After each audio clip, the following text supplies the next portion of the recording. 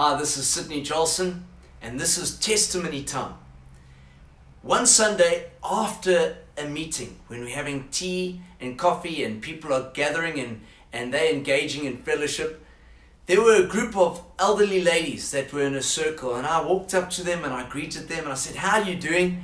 We were all having a great chat when one of the ladies who had one of those walkers, those special walkers where you push them out one pace at a time, and the reason why she had it was she had a drastic curvature, an S shape, I think it's called scoliosis of the spine. And this was not just an S shape, but inverted in her lower lumbar region. So much so, it was so extreme, you could put a wine glass on it and it would balance perfectly. She was restricted to a walker and needed that all the time. I think she was born this way.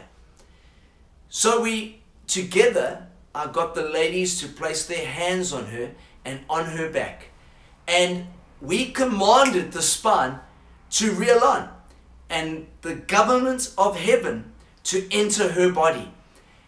Right there in that moment, I said, faith has an action. I said to her, now tested, touch your toes, which she was never in her life able to do.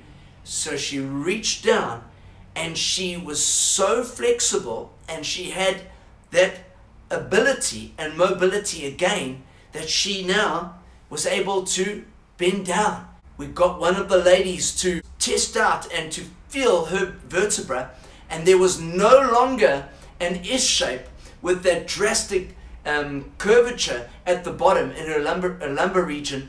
It was now completely aligned, and she was able to walk without her special walker, and there was a drastic healing that took place in her life, which she is still walking in, enjoying the health, the divine health that God has given her.